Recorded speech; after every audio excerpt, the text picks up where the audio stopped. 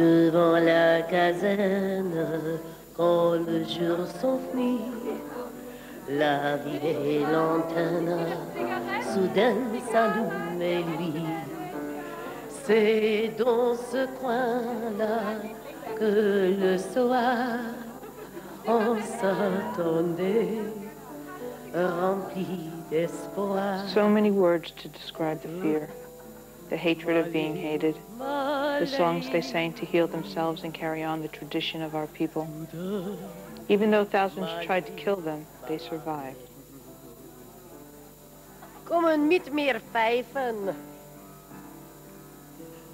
Underneath the lantern by the barricade, darling, I remember the way you used to wait. 'Twas there you whispered tenderly that you loved me, you'd always be my lily of the lamplight. My own, my lily, Marlene.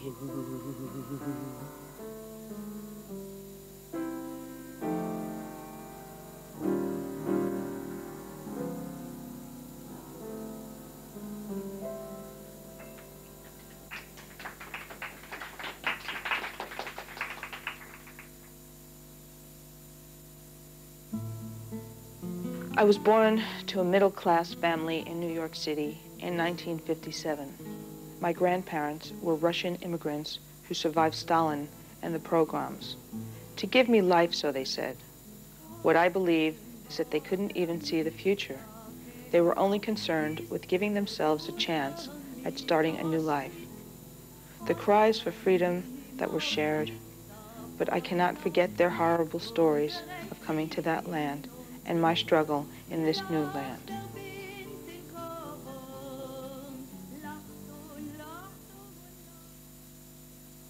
I want to authenticate a part of history that has been deleted, strangely enough. I began my research approximately 3 years ago, a search for the truth. But whose truth? I was confronted by more and more questions, some of which I still cannot answer. I asked for help and found many closed doors and dead ends. But I didn't give up my search. I felt so lost and alone in this country, learning how different this culture and language is. But I kept asking myself, how do I tell this story? Or how many holes can you peg yourself into? How many ways can you be hated? Who is it that really writes history? Is this my history, my ideals, my story? Am I giving honor to myself? In September 1941, the Hollands of Schelburg became the only place for Jewish artists to perform.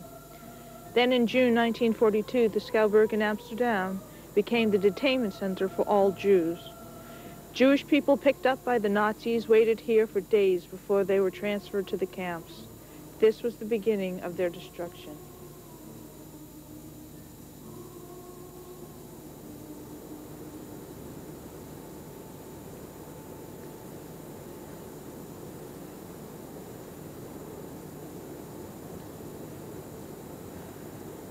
I always wondered why people hate other peoples. Why do certain people want to eliminate a whole breed of people?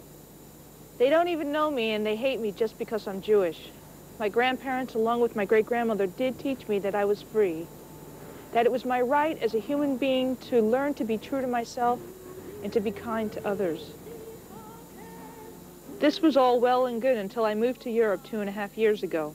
For the first time in my life, I was scared to be a Jew. I have been learning how much I take for granted. I was speechless when I saw Nazi documents in the Jewish Museum in Amsterdam, which read that on 1 July 1940, all Jewish people were excluded from Dutch society. Then on 4 November 1940, all Jewish civil servants were fired. And by the end of that year, registration of Jews had begun. On 3 June 41, identification papers were introduced with a large J. Later, in 1941, all parks, cinemas, theaters in Amsterdam were closed to Jews. 1942 saw the appearance of the Yellow Star, and finally, in June 1942, the transportation of Jews to Auschwitz and Sobibor had begun. Why? Because you were Jewish.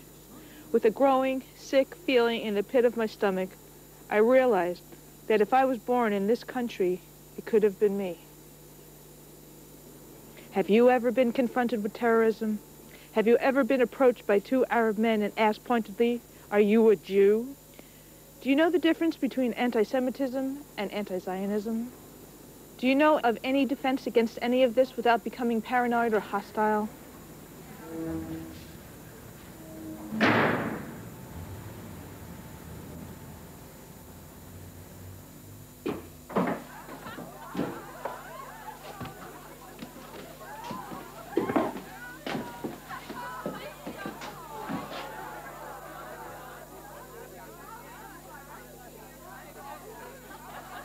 I pray, my Lord, oh let me be good and wise, so such it, and try to look to paradise.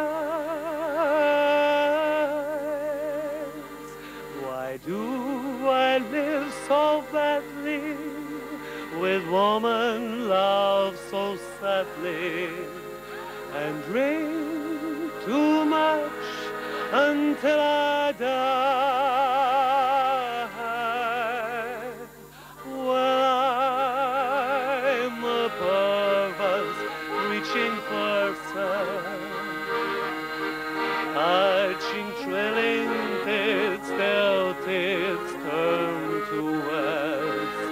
Well, I'm a frozen, freaky sucker, kissing cold, good outcomes, too bad for me.